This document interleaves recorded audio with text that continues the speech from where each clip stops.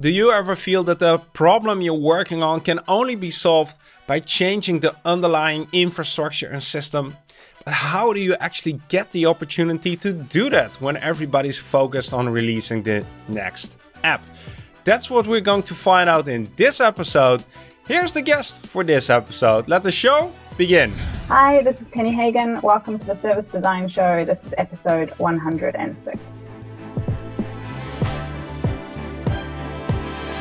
Hi, I'm Mark and welcome to the Service Design Show. Here on this show, we want to empower you with the most effective skills and strategies so you can build services that win the hearts of people and business. And somebody who knows how to do that is the guest in this episode. Penny Hagen is currently the director at the Co-Design Lab in Auckland, New Zealand. So Penny has been working on design projects that involve changing the underlying systems, infrastructure, and creating the conditions that provide long-term and sustainable change and improvement in society. So in this episode, we'll be talking about things like how do you measure progress when you're just changing the system and you can't actually point to something that is tangible? How do you report to stakeholders who want to see shiny new objects? And how do you balance between having a really open brief where everything is possible versus having too constrained conditions in your brief where you can't actually move out? How do you balance between the long-term vision and short-term results? So after listening and watching to this episode, you'll have a better understanding how you can actually deliver short-term results while at the same time working towards a more systemic and fundamental change of the underlying structure, which gives you better results in the future. If you like what we're doing here on the Service Design Show, consider clicking that subscribe button and that bell icon, because that way you'll get notified when we share new videos that help to level up your service design skills. So now it's time to sit back, relax, and enjoy the show, because here's the chat with Penny Hagen. Welcome to the show, Penny. Kia ora. Hi, Mark. We're on the opposite sides of the planet. I say that to the guests who are from Australia, but I think this is even farther away. Yes. I'm in Aotearoa, New Zealand, in Tamaki Makaurau, which is Auckland. Yep, it's nice, cold, and dark here. Penny, somehow your name has always sang around me. I've been in service design since about 2006, and I think even since then, your name has been dropped here and there. Like, for the people who haven't Googled you yet, could you give like a 30-second history or introduction? How did you end up here? Okay, sure thing. So I'm brought up in New Zealand, but I moved quite early on in my career to Australia. I spent 10 years in Sydney and I did my PhD in participatory design. And at the same time, I was working in social design in Australia. So my PhD was practice-based, bringing in participatory methodologies to involve people in the design of services, strategy, and policy. And a lot of that focused on youth mental health and working with young people to design their own mental health interventions. So co-design or participatory design has been a big theme in the work that I've done, as well as well-being. And then I've continued that work back in Aotearoa, New Zealand for the last 9 years. Penny, the fun thing about being a Service Design Show host is that I can ask you questions which you haven't prepared. And we're going to do that right now because we're going to do a 60-second rapid fire introduction. So I have 5 questions for you and we have 60 seconds. Are you ready? Okay. Okay. Penny, what's always in your fridge? Nearly always milk, which I'm embarrassed about because that's very environmental. We'll count that one. Which book are you reading or have you read recently? I'm more of an articles person, so I'm making my way through the myriad of different RSA, Dan Hill, States of Change type articles that were produced in the last 6 weeks. Okay, we'll count that one as well. What kind of superpower would you like to have?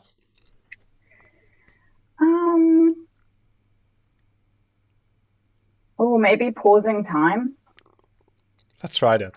Yeah. What did you want to become when you were a kid? I wanted to work for the UN, actually. It's still possible. And final Still might question. happen. Final question. When was the first time you got in touch with service design? I think in the early 2000s, the participatory design space was intersecting with the emerging service design space, which at that stage was pretty academic. There was, service design logic kind of, and Dominant, yeah, that sort of work, which then obviously became more of a popularized approach to service design in Australia. So we were a little bit behind some of the US developments in that case, but yeah, that was... Okay. Early 2000 makes sense because again, I've heard your name since the day I started here in the service design field. Benny, I asked you to send me like an outline for what we're going to chat about here in the show, and you almost sent me an entire book, which was super interesting. Sorry about that. I can't wait to dive into the topics. So let's just do it. And my first question to you would be, you have a goal or a destination or a destination where you're heading to. Could you share that destination with us? Sure. I guess like most people, there's lots of destinations. The one that I'll focus on this morning is, I guess, the focus of the work where I am at the moment. So I've been working for the last sort of 7 or 8 years in a more of a systems and place-based social innovation space. So the destination is around shifting our gaze from services and programs as ways of fixing things to a more systemic, holistic view of what's going on and the complexity of the different challenges that we face environmentally and socially, and supporting government to take a more complexity-informed approach. So we're looking at it as a whole, and we're understanding the relationships between different things and the realities of what happens for people on the ground versus what we might intend through policy and building connections there. So it's a more holistic, systems-orientated view of how we might support change towards well-being. So how does that world looks? How does the final destination look for you? How is the world different than it is today? Sure. Well, that's a different question. Yeah, how does the world look there when we have arrived at your destination? So I think one of the simple ways to articulate the difference is right now, despite some best efforts and intents, we really often see a complex challenge like poverty, and we think of budgeting services, or we see a complex wellbeing challenge, and we think we need more interventions and programs for people. And some of those things are really worthwhile, but we're not focusing on, well, how is our environment, how is our broader policy and urban planning contributing to people's wellbeing? So we tend to think about things, or we've designed ourselves. I don't actually think there's lots of more holistic views, but in terms of government responses, we divvy things up and try and fix people through specific services or interventions or in little boxes. So we kind of see the issues from a government perspective as siloed. And I mean, I'm not naming challenges that other people aren't very familiar with. So getting more sophisticated about how we respond in ways that see issues as related. And in particular, if there's a complicated issue like youth mental health, then how do we see local government, central government, business, all of us as having a role to play in creating positive environments for young people, as opposed to just channeling our investments into specific youth services, for example, which really only cover small parts of what the challenges are. So I think it's a more nuanced way of investing and enabling as a government to support communities to thrive in ways that work for them. It sounds like a topic that's quite dear to your heart. You've been involved with this for quite a long time. Can you take us back to the moment where you sort of realized that this was something that you deeply cared about? I don't know if it's a moment. But yeah, so I was always working in like I said, spaces where well-being was the kind of focus. So working with different agencies, government departments, and organisations where we were trying to support well-being outcomes. And I think one of the things that really showed up for me was that it didn't matter which door you came in, whether you come in through a mental health door or homelessness or family violence, the issues that it would come back to and the complexities are all very similar. So it's like, well, how come we're not, if you think about what the protective factors are, what the things are that we can invest in as a community that really help people have good mental health, they help people have good lives across the board. They're the same thing. So if we were investing really actively in protective factors and the things that help people to be well, so social connectedness, positive relationships with environment, those are things that would benefit us across the board. So we don't need to be divvying up the issues. Safe, warm housing. So, that's the root of lots of different issues. And so, but we kept dividing them up and coming at them from the problem space. So I think after a while, I felt like all the work I was doing was on really similar issues at the end of the day, even though they were being described as different things. So starting to look at it as a more connected up system. But also in the last 10 years, there's been a shift towards more place-based work and innovation platform work where the space is being given, thankfully, by government and philanthropics to take a more holistic approach. So the job of some of the place-based teams here in Australia is much more about building strong communities, for example, or building capacity for different ways of working rather than saying you have to deliver X or Y service. So there has been a shift to allowing teams to try and explore that more systemic perspective. We haven't got it right yet. There's still lots of work to do, but there has been a shift in government's understanding too, off and on, if you like, about different ways to invest in building capacity for community wellbeing. Yeah, it's interesting that you say for the last 10 years. It's a whole decade, right? So the shift it's a humongous shift that is happening. Also, how would you describe sort of the consequence if we the shift is already going on, so there is no turning back. But if we don't, if we fail to actually implement this, what is the consequence? Well, I think quite often what happens is we think we're doing it and we name it a certain thing, but we don't shift any of the conditions within government or the power structures or the reporting mechanisms or the funding mechanisms. So we kind of expect people to work differently, but then ask them to account for themselves in the same way that that we have always done. So certain approaches within different governments, and I'm talking across Australasia, will want innovation and different ways of working, but they will still ask for predefined outcomes and outputs. They'll still report and monitor in an upwards way rather than an up and a down or a down and an up kind of way. So I think one of our challenges is that we're not quite brave enough. We're brave enough to carve a space, but then if that space gets a bit wobbly, quickly shut it down, or still say, oh, yeah, we said innovation, but we still really meant 600 outputs of these widgets here that make us feel confident that we've done something. Yeah, so we're still wavering in the broader conditions, I think, that really permit us to work differently.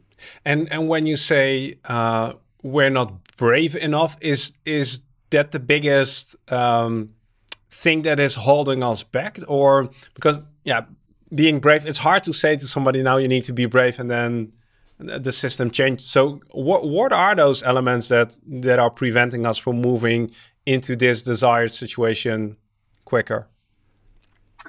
Yeah, I mean, there's lots of things. One of them for sure is our commissioning and funding and reporting mechanisms. I'm a bit obsessed about the reporting stuff because I think, what we track is what we value. And so if we've got lots and lots of compliance systems running all across government and services where there's a real focus on people reporting, did you achieve X output? Did you achieve X referral? Then our gaze isn't on whether that made a difference or not. So I've spent quite a long time just trying to support a different kind of conversation about change. But then I've shifted, I guess, to the more like what's really tangible. Where can we be tangible? And measurement is a place, or monitoring is a place where we can be tangible. Because so one of the small things that we say to, like, I do quite a lot of workshops across Australasia with government teams, and that'll be a mixture of policy advisors, policy managers, and service managers. And we'll talk to them about what questions do you ask your teams. So if you just say, where's the report? That's what they'll focus on getting. Do you say, what have you learned? Were people involved in defining the success criteria? You know, like, how do you create, even in your conversations, a suggestion that you're valuing a bigger picture? And I think some of the things that have happened if we've become really habitual about things like reporting. So we'll follow the food chain of a reporting line from a service, and maybe it doesn't go anywhere, but people are very invested in making sure that the reporting happens. But is it actually feeding any learning? Is it actually doing anything? Possibly not. We've just got into this habit of kind of compliance. There was really strong disruption of that through the lockdown period here, where people just stopped doing that and said, we don't require that reporting mechanism. We're just going to phone you every 2 days. And so some of that shone a spotlight on, well, how helpful is this reporting and compliance work if actually you were better off just having some conversations with people about what they needed and how impactful they've been. So that is an area that I'm quite focused on, because I think it's a really tangible place that we can look at. Is our reporting actually adding value? Because maybe we're not looking at the right things. Mm-hmm.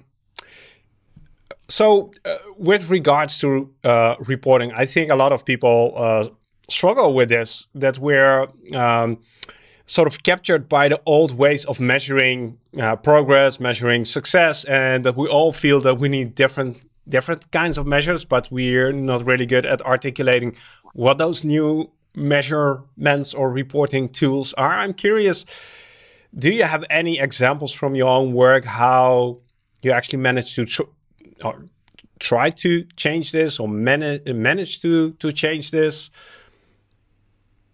Sure. Yeah. So I can talk about, I guess, the evolution of this process, if you like. So, because it's got some bits of some learning in it, as opposed to getting it right in it. Sure. Yeah. One of the things that fail that are most often the interesting ones. There was an initiative here that I was involved in a couple of years ago, and its legacy is still here, which is awesome. And it was a really brave piece of work that was funded by the New Zealand government around youth mental health, Life Pack. And it had a very, very open brief. It was an innovation fund. And really the criteria was around technology and young people. And there was definitely an expectation at the beginning that apps would be produced. That was definitely what the government sort of had in mind. But really quickly, it was surfaced working with young people and with other people who influence wellbeing outcomes for young people, that it wasn't apps that was going to shift fundamentally young people's experiences. To the disappointment of a lot of people. Yeah. No, I mean, maybe that, I'm sure there's good technology to be developed for sure, but as opposed to it being a silver bullet for addressing youth wellbeing challenges. And instead, Lifehack worked on a range of different approaches, trying and testing lots of things, which is very, they kind of followed an established labs approach, if you like. So lots of testing and prototyping and saying, oh, that worked or that didn't work, and a real focus on capability building for those who have influence on young people. So not just who we might immediately think of, like educators and youth workers, but also police, policymakers, local government, people that really can set up conditions strongly for young people. So capability, working with them, different kinds of design processes in community building, community capacity building, collaborations and things. And lots of really positive outcomes and really strong network across the country of people who were tapped into and learning treaty-based practice. So Treaty of Waitangi here, which is our bicultural platform for how we work in Aotearoa, and there's a lot of learning that we need to do about how that is done well. So that was embedded into the program, along with design skills and a real cross-disciplinary kind of program. And we did start to see real benefits from that, but we hadn't figured out how to report that early enough. So the government was still sort of expecting how many apps and how many young people will have gone through this program and how will their wellbeing have improved. And what we'd started working on was strengthening the wellbeing system of across the country and building up a new kind of workforce capacity. But we didn't quickly enough articulate or make visible how they should see the value in that. And we did eventually build quite a, well, I think it was useful. It was useful for us. It's been useful for others.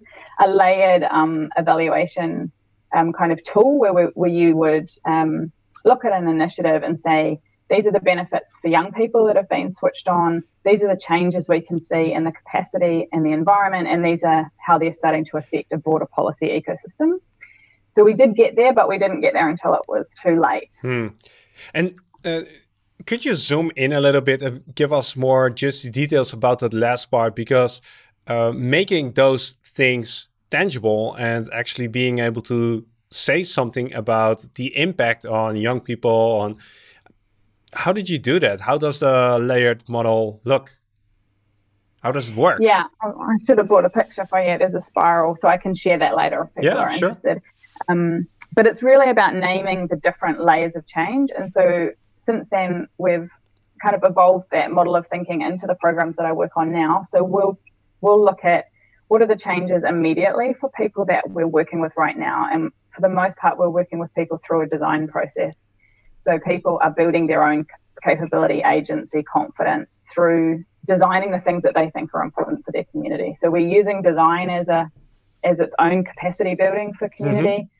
And the design process in and of itself will provide a space for organizations and families to work together differently. So we'll track that too. So people might say, oh, I'm more connected to organizations in my community than I was before. That translates to a different sharing of resources. So, for example, you might have one organization's got access to heaps of transport and the other organization needs to get stuff places. So you count that as a meaningful outcome, that actually resource that already existed in community is now connected up in a way that benefits that community better.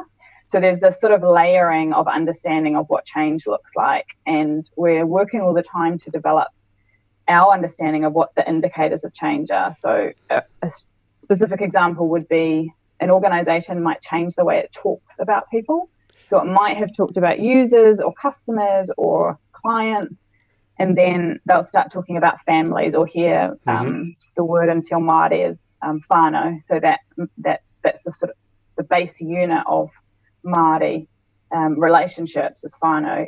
The best English translation, although it's not a great one, is family. But so the way that organizations talk about young people or families is a real indicator of where they're at in their kind of recognition of those groups as having agency. So those are the kinds of things that we've started to track. And just a super practical question, because I can imagine people listening to this would be interested. Do you actually go in and listen to phone calls, or how do you make it tangible that the conversations or the topics of the conversations have shifted in the organization? Yeah, some of it's definitely observation. So we would do. We have kind of formalized now different levels of let's call them learning loops, but so teams are doing their internal reflections on a really regular basis. So we've been working really hard across this last, I'd say, 5 years to integrate developmental evaluation into the social innovation and design process. So my aspiration, I guess, is that developmental evaluation becomes a skill set of social innovators or designers. So we get external support, specialist evaluation support where we need it, but it's actually integrated into our practice, that people are kind of making those, collecting the evidence, being rigorous in that way. And so we would do weekly internal reflections, which is just capturing the data. What are you doing? One of the downsides about design is that we often don't document very well, and we get to the end and we're like, that's pretty good, let's keep going on to the next thing. But that doesn't help us make a contribution to the kind of greater dialogue. So much more regular documentation of what we're seeing and observing. And then we have more external loops where we go out and you might be observing. So if it's an observational opportunity, like watching people in a library, maybe we've done something in a space where we would have always done this with families, but let's say we're trying to make our space more friendly for children. So you can go in and observe there's more kids there and they're using the space in the way that you'd hoped, right? But we would also go and interview people and they would tell us how they felt about the space, or staff might tell a story, and you may or may not call out the fact that you've heard them shift their language. That may be something that you name with them, or it may not. It might just be an observation that when I heard you guys talking and a month ago this was the language, and now I'm starting to hear these things. So it's slightly dependent on the context, but it's intentional to go back and gather those signals, and signals of change. And while you were explaining this, I was thinking there's a sort of the other side of the coin. So collecting the data and making those observations, that's one. But how do you communicate this to people who are used to getting evaluations and reporting in a completely, literally in a different language? How do you make them still, you can say, okay, the language has shifted from people to families or whatever. That still doesn't mean they see the value of that. Is that a challenge? Yeah. Well, I'm right. Yep, it's a challenge we're right in the middle of. It depends on who we're working with. So we would have some funders who are kind of on that journey with us, and we've said at the beginning the things that we're going to count. So this is my like simple like heuristic of it is we're going to demonstrate to you what shifts have happened for families, and that will be through their own language and reflection and observations, and they will have set the value of good themselves. We'll track for you what we see the systems changes are, and they will be local systems changes as well as macro change. So if you can see that in our local place-based system, money's moving differently, resources are being allocated differently, relationships are different, we'll totally describe and name those. And then adding a value to that is a different conversation. What's the value of that shift? And we'll also name any macro shifts. So in some cases, you might get a bunch of activity that's local, but it'll influence a national policy, for example. So we'll name all those things. And then the other things that we say we are delivering, if you like, as value is the strategic learning outcomes that come from that activity. So we'll say, so you'll learn about what the changes are for families, what the changes are in the system, and what the strategic learning is about why or why not systems change has or hasn't occurred. So there might be a bunch of things that you think are going to happen and they don't. Why is that? Is that because actually the organisation didn't end up having the readiness or the capacity that it needed, or was it super keen and heaps of capacity but really constrained by old school funding mechanisms? And we want to feed that learning back into the system too, so that then our government and systems partners can potentially come in and make a shift then around funding or something. So for some people, they're well on board with that's what they're going to hear and learn. Sometimes you have to remind people, remember that this is, we're in this innovation space. We're not giving you widget output. So that's sort of in a way, it's an educational bring people along. And in other cases, we have to show that and something that looks a bit more traditional, and we're kind of working on both fronts at once. So we're like, yes, it's this, and remember, this is the bit that we think we should really be caring about in this setting. Yeah. What I'm hearing in your story, and this is nothing new, but I think it's good that we repeat it often, is we need to have a conversation with the people who are funding us about what success looks like. And we need to have that upfront, and we need to have that all the time, right? What does success look like? Is it the launch of a new app? Then it's probably another project that we should embark on. I see you nodding, right? Yeah. I mean, we talk about silver bullets all the time because that's what people ask for. They're like, can you fix this problem? And it's like, well, no, not really, because that's a systemic, historic problem that stems from structural racism and ongoing colonization. So we can totally be working on addressing some of that systemic stuff, but you're not suddenly going to be able to fix that with one app or one intervention. So it's a boring revolution. There's the Indy Johar talks about this stuff. Some of our changes that we're looking for are quite boring, like capacity or infrastructure. They're not like, oh my God, this shiny new amazing thing. Yeah. And then, I think I haven't released the video yet, but I just recorded a video where I talk service design isn't about winning awards.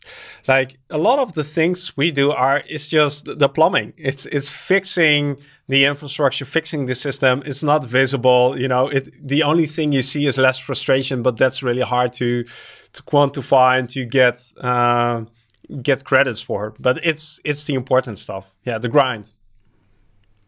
Yeah, I think the other side of that too is that often, and this is again a conversation I have a lot with our government colleagues, and we talk about empathy for the system, right? Because most people are here trying to do their best. They're not here trying to perpetuate a oppressive system, but it turns out that actually often that is what we're doing. And so we quite often look outwards to say, oh, there's a problem. How can we fix this problem in this population or something? But if you go and do any genuine work about where that problem sits, we usually have to look back at ourselves. Like we're usually perpetuating something. We're usually creating a system which is making people more stressed and more sick and, you know, keep trapping people. So often our immediate thing is to look out and try and find something externally that we could fix. But most often the work has to happen internally inside our systems to really, in a way, stop perpetuating the challenges that we've created. Yeah. That's not as exciting sounding when you're pitching that to people. Yeah. I can. We addressed the importance of reporting and measuring success in different ways. In your journey towards creating systemic change and addressing and creating the right conditions for different kind of behavior, is there a different example that comes to your mind where you think, oh, that worked really well, or that was a complete failure, something we can learn from? Oh, and another example, you're saying? Sure, yeah, if you have one. I think measures of success, I guess.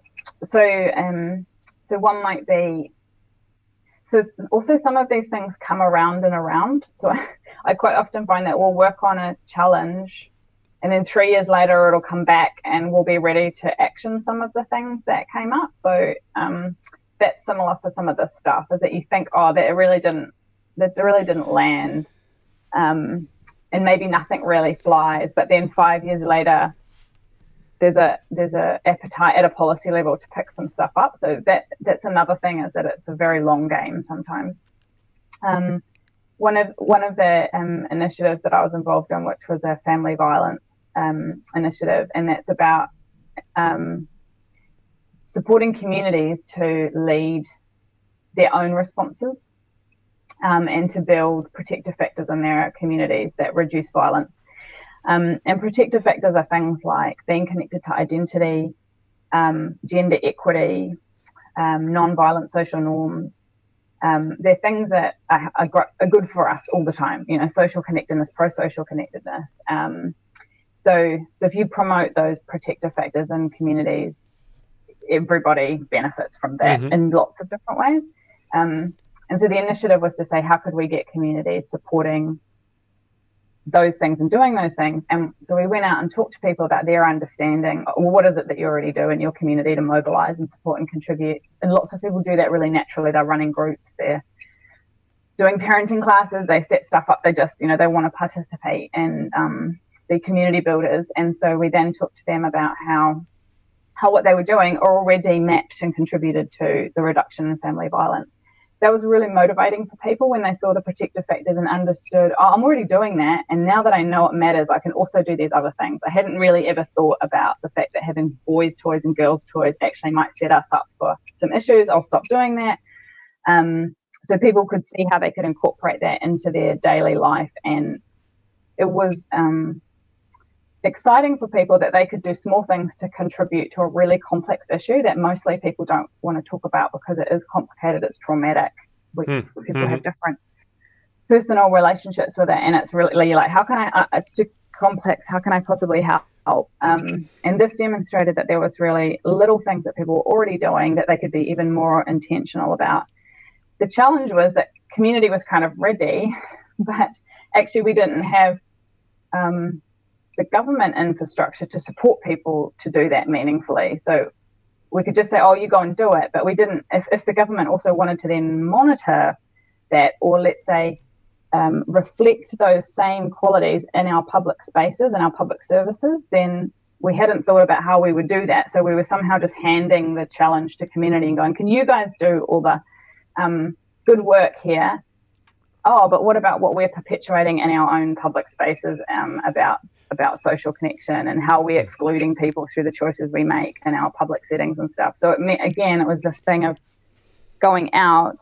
Actually, community was fully up for it, but government hadn't sorted out how it would coordinate itself yet or resource it itself to reflect that back to community and be a reinforcing capacity for that work. So we're still working on that stuff. I think it's a maturity thing, but it was another example of where we thought we'd go out and kind of try and fix the problem without aligning ourselves in a way. Yeah, and then the question becomes, what kind of example are you setting? So if you're trying to stimulate some certain type of values in a community, then really quickly they will put up a mirror and probably ask you if you adhere to those same values, right? Yeah. And I mean, one of the motivating questions for me when I was like, oh yeah, a little light bulb moment, is we can talk about organization, like co-design, you know, just pained slightly about that word because it's been so deeply co-opted and now it doesn't really mean anything. But, you know, ideas of co-designing with young people and doing all this great stuff. But if you just said, okay, well, look outside. If I was a young person and I went walking around my local neighborhood, would I feel valued? Do I see myself reflected in the institutions?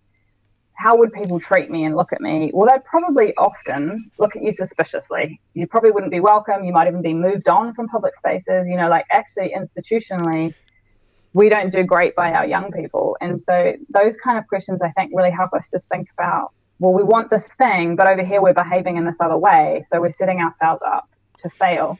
So a lot of the work is trying to focus that back on environmentally, structurally, socially. We're not setting up the conditions for people to thrive and to for well-being. So I think to me that's a really easy way just to analyze, like to think about how well have we done to build the environment in a way that makes people feel like they belong there and they can spend time in those places and stuff. It's a good kind of yardstick.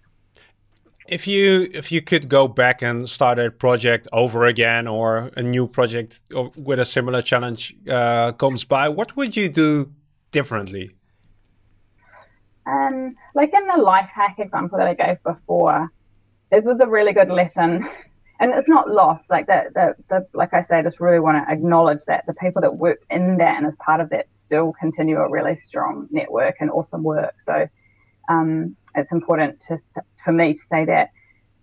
But it really taught us stuff about the balance of tight and loose. So I would really now when we're talking about innovation and place-based work and systems change, I would argue that you need to have a kind of a direction that's good.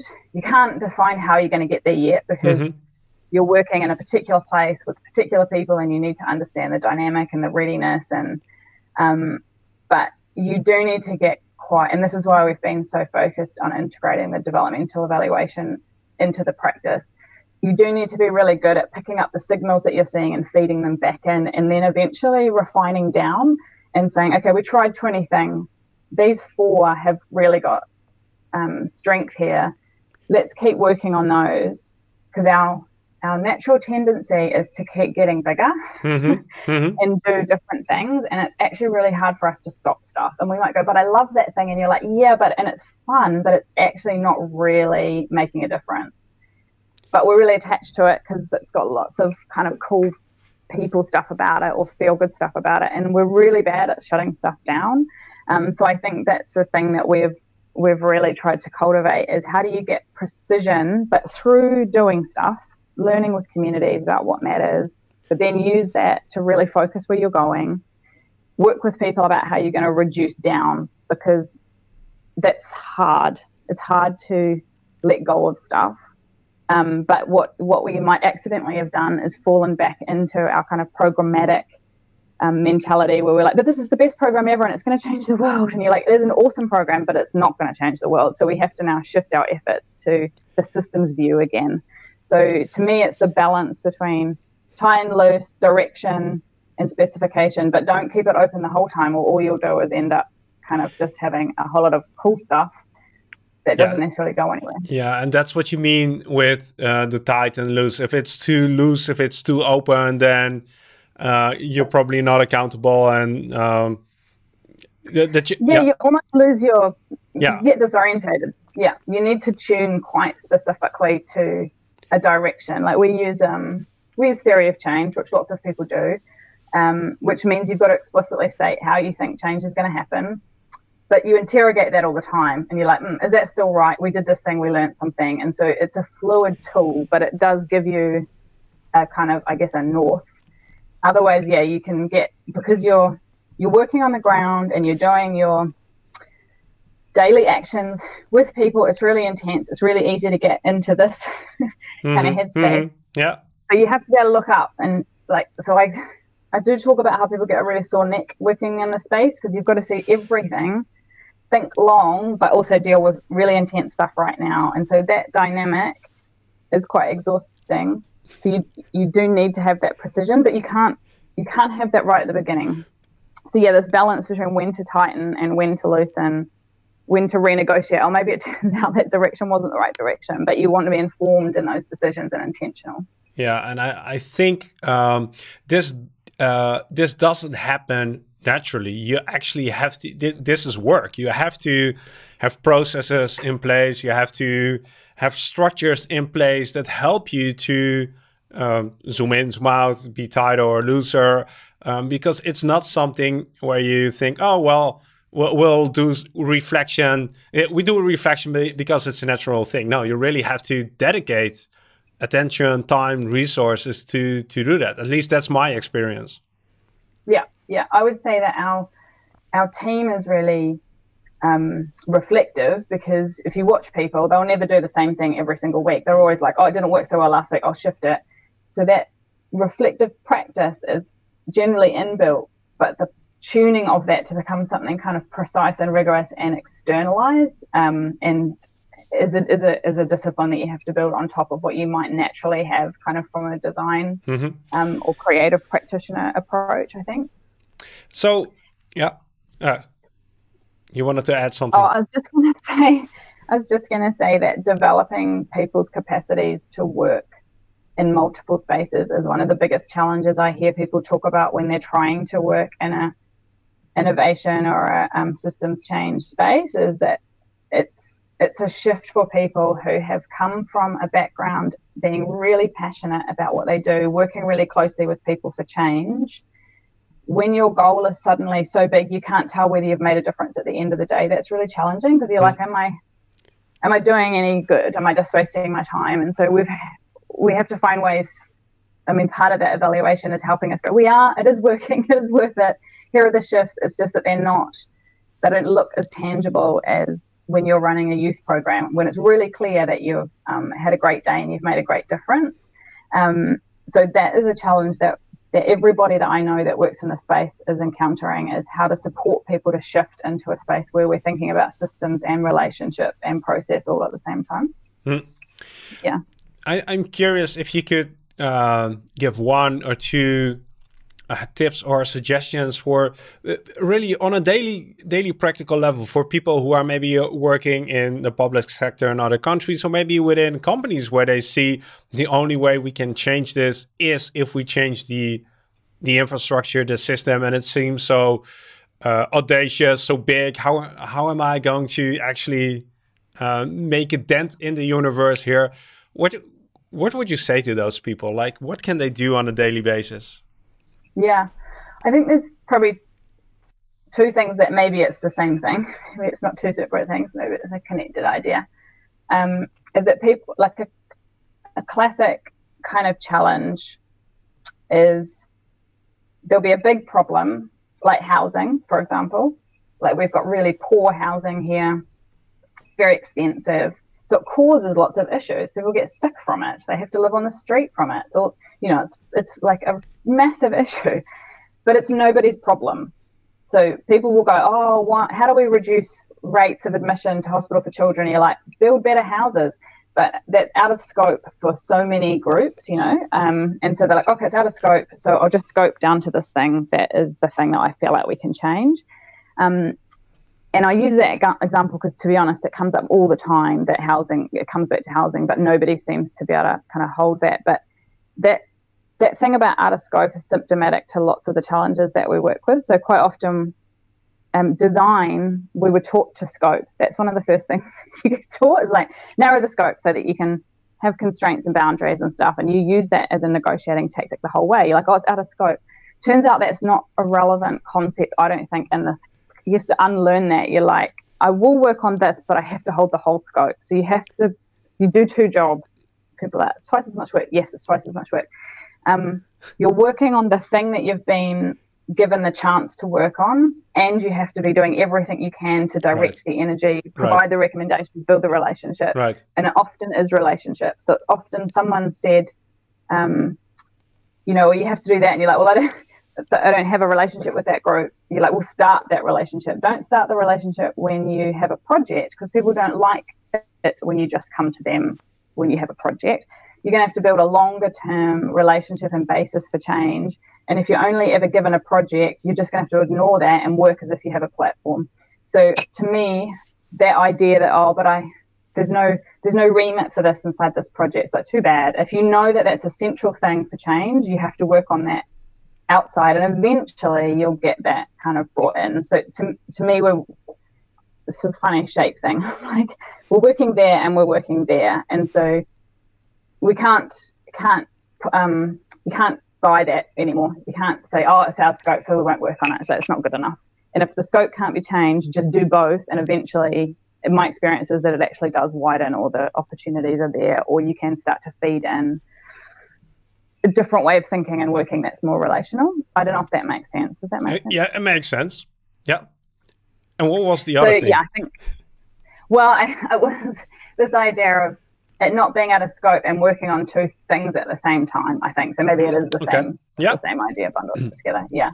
And the other thing that we talked about last time was that idea of scaling, letting go of the idea of scaling. And I think that's been really helpful for people when I've worked with different teams, that we broaden our idea of what scaling looks like, because people are often like, oh, you did this thing and it worked there, now can we do 100 of it across the country? Paste. Yeah.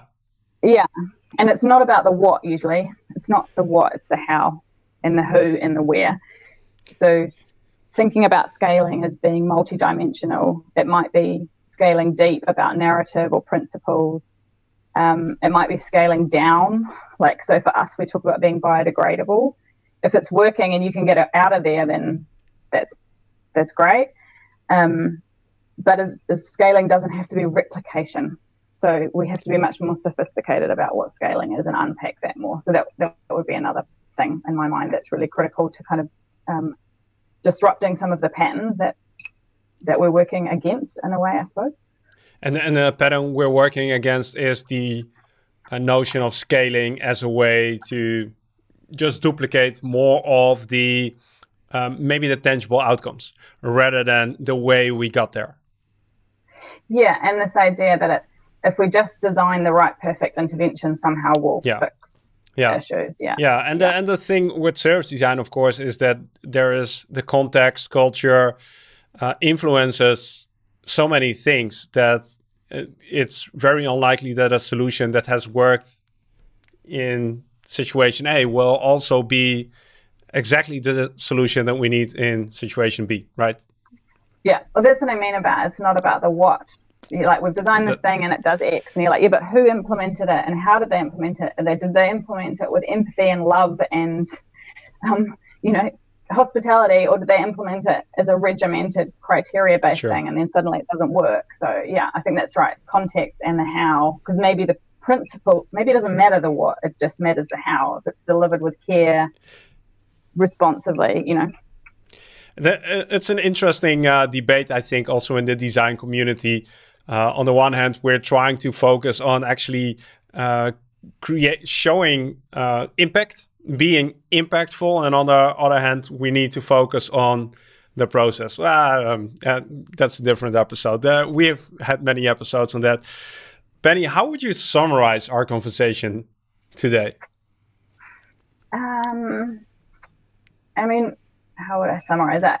From my perspective, it's about a shift from thinking, I guess, at the risk of sounding or repeating overused phrases, it's about developing ways of working that are responsive to the complexity of the challenges. That's what I feel it is. Although that could be a bit overused, terms like complexity, but we know people are complicated. We know there's a whole lot of stuff going on environmentally that has lots of interdependencies. We know that we can't control situations. You can't map everything, freeze it, and then like start making changes. World doesn't work like that. So how do we evolve our practice and our thinking and our way of working collectively so that we can be responsive, learning orientated, try stuff, stop it when it doesn't work, have ways of thinking about tracking what we're doing. So to me, it's about developing our practice and our thinking from policy to service design to whatever you want to call it. That is more responsive and recognizes the complexity and the dynamics of the issues and what it means to actually implement things on the ground versus draw a picture of implementing things on the ground. Whereas where we've come at things historically is, we think we can control it, or we can prescribe it, or we'll fix it with this one thing here, and then we'll go over here and fix the other bit with this thing here. So it's about trying to create room for more dynamic, complexity-informed ways of working. Yeah. For me, it's then we're sort of wrapping this episode up. But for me, it's the mindset shift from maybe being an architect or an engineer to being on stage at an improv theater where you need to improvise all the time. You cannot script upfront what's going to happen. You're going to respond to the crowd. You're going to respond to your players, and the most important skill you need to have there is the ability to listen to the situation and improvise. So that would be my kind of thinking here. Penny, I can imagine a lot of people who listen to watch this episode would like to get in touch with you and continue this conversation. What's the best way to do that? Yeah, totally. I mean, people can email me, but maybe jump on Twitter and say hi at Penny Hagen. It's Hagen. So I'm happy to connect in whatever ways, but that's probably the most straightforward. Yeah, I'll make sure the links are in the show notes of this episode. Penny, cool. Thanks for the opportunity to chat. It was my pleasure. My pleasure. Yeah, an early hour for you. Yeah, it was awesome that we made it. Thanks again, Penny, for sharing, and have a good day. Awesome. Thanks, Mark. Have a good night. What is your biggest takeaway from this chat with Penny? What can you use in your day-to-day projects? Leave a comment down below. I'm really curious to know.